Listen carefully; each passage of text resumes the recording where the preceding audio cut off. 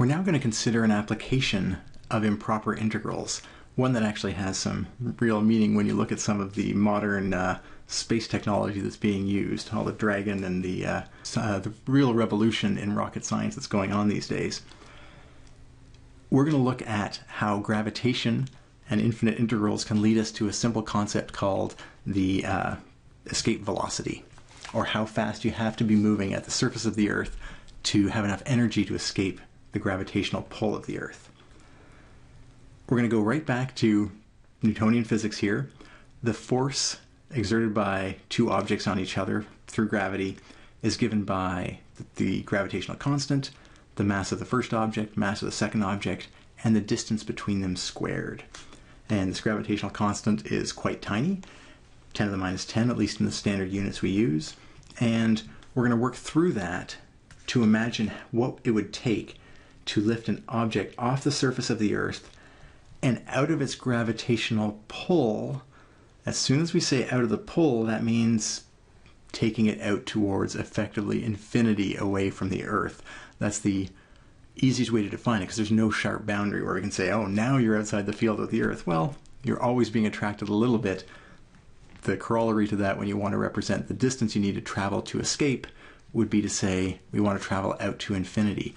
And that makes sense if we can find a finite amount of energy that does that exact job of getting you out to infinity. Let's see how that works. If we're talking about energy, or talking about lifting off the surface of the Earth, the most straightforward way to arrive at that amount of energy is to think of the work you have to do. If you lift a book from the table up a foot or up half a meter for the metric folks, then that takes work, and the work can be calculated as the force times the distance. Now that's great if your distance from the center of the Earth, that's what R naught here is, if that's constant. It gets a little problematic when you don't lift it by 1 meter, but you go on the scale of the Earth and you're lifting it up, from the surface out to 5 diameters or 100 diameters. There, the radius is changing quite dramatically as you move away.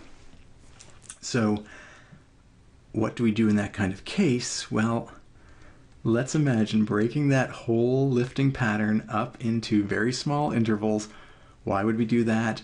Because if we lifted just a little bit, then the radius, or the distance from the center of the Earth to where we are and where we end up, is going to be roughly constant. So there's going to be an R and a delta R going on in this particular analysis. This will be our work to lift up a small amount, with delta D being, D being a small change in distance from the center, and then we're going to be able to use these calculations here, the Gm1, M2, divided by R squared, as the amount of energy required to lift us up one little bit. And then we're going to lift another little bit, and another little bit, and we're going to do that total, compute that total using an integral. Let's see how that works. Okay, so if we want to talk about the work to lift delta R, lift by delta R distance, that's going to be Gm1 M2 over R squared delta R. And we've done so many of these at this point, I think we can all agree that the total work to lift outside of the gravitational field is going to equal exactly that formula, Gm1 M2 over R squared, dr now, instead of delta R, and it's going to be an integral. Okay, what are the limits of integration? Well, we have a certain radius, that's the surface of the Earth, that's where we're going to start. So our initial distance is going to be R naught, and then we want to lift it all the way out towards, well, as far as we can get. And that's where we very naturally in this scenario end up with an infinite limit of integration, or an improper integral. It's completely reasonable in this context. We want to lift it as far away as possible. Well, that would be an infinite distance. And that's it. That's our integral. So we can actually evaluate that pretty easily if you keep in mind that these are all constants. The gravitational weight constant is constant, and the mass of the Earth, hopefully pretty constant, and the mass of what we're lifting also constant. So what we can do is move all of those outside the integral, and what we get next is literally r to the minus 2 dr. Ah, wait. We've seen that the integral to infinity of 1 over t squared is going to be finite, so this will also be finite. We know in advance. And now we're just going to find the actual value. Can't cheat. We have an infinity in there. We better be careful about it. We're going to make the limit as b goes to infinity, gm1, m2, r naught to b, r to the minus 2 dr. So we're going to take a limit of what we had before. Everything's identical. We're just breaking down this upper limit of infinity into two pieces, a fixed finite value, but then pushing that finite value out towards infinity. And if we evaluate this, we need to keep the limit as b goes to infinity, gm1, m2. So this is a more traditional physics, real kind of model. There's more constants running around as a result, which doesn't make everyone happy, but there it is. Between b and r naught. And again, r naught is equal to the radius of the Earth. That's where we would start our slices when we start lifting our object a little bit off the surface and out towards space. All right, we do that, and then now we can finish it off here. Let's do it as the limit as b goes to infinity, gm1, m2, and what we're going to get here is negative 1 over b minus, oh, it's going to be hard to squeeze in, negative 1 over r naught. Okay, and last but not least, oh thank goodness, as b gets larger and larger, whereas b it's in the denominator, 1 over a larger and larger and larger and larger number, this heads towards 0.